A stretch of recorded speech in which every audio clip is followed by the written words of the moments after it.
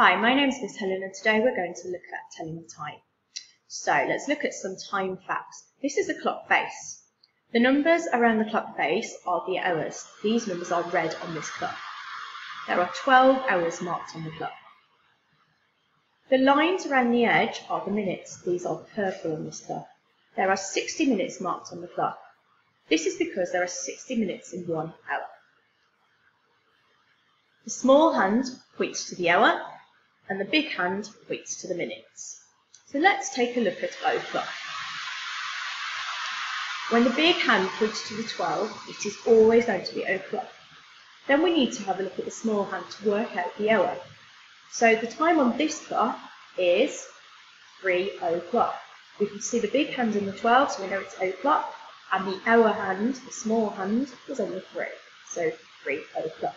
Let's have another go. So the big hand is on the 12, so we know it's o'clock, and the small hand is on the 5, therefore it is 5 o'clock. Let's take one more look.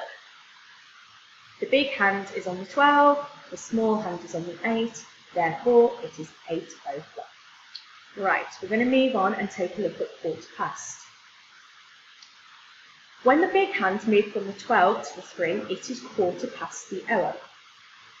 This is because the big hand has moved quarter of the way around the face. So let's have a go.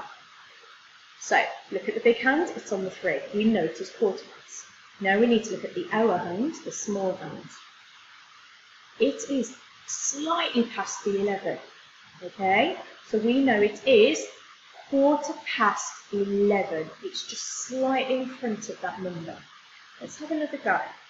So the big hand is on the 3, so it's quarter past. Let's look at the hour hand. It's slightly in front of the 1, so it is quarter past 1. Let's take a look at half past.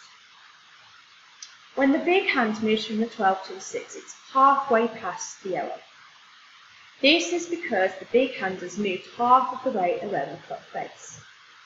So let's have a go. So we look at the big hand, it's on the 6, so we know it's half past.